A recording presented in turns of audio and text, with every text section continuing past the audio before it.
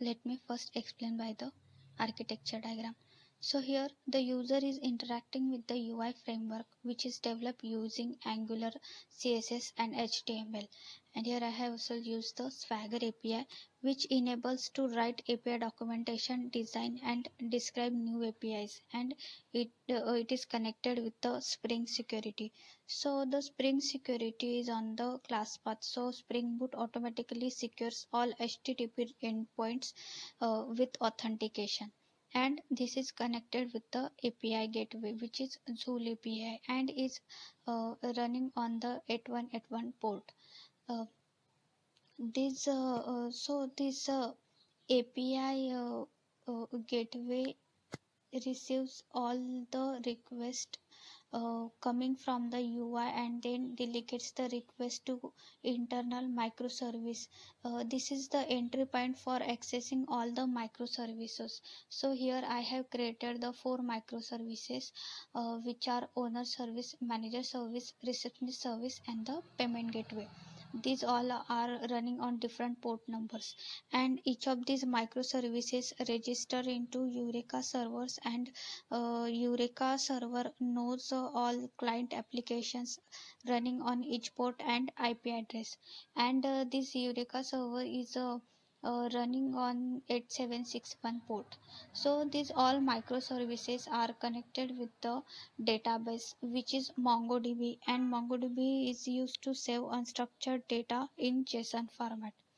So in the STS, so here I have created these 4 microservices. So the first one is the owner.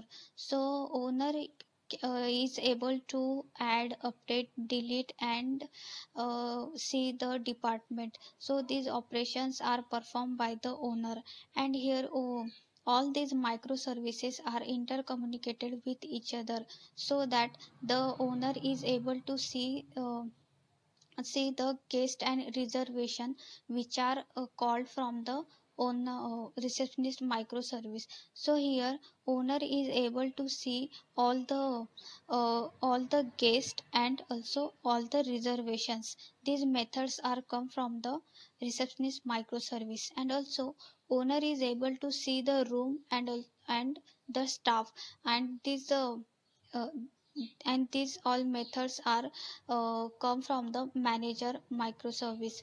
So in the manager microservice, manager is able to um, add, update and delete the staff, and also it is a manager is able to add, update, delete and get the rooms. So um, and also he is able to see all the reservations and guests, and these methods are called from the receptionist microservice.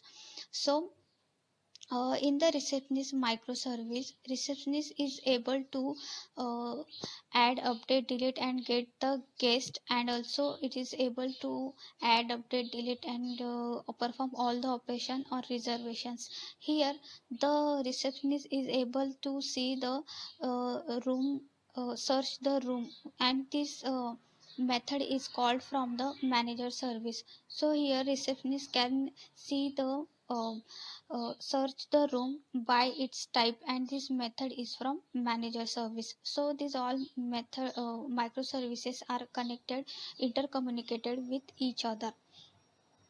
uh, so when the admin is logging,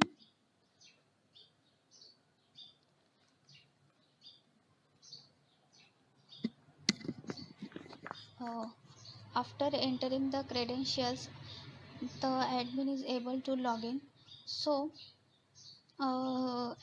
receptionist is able to add the book the room. So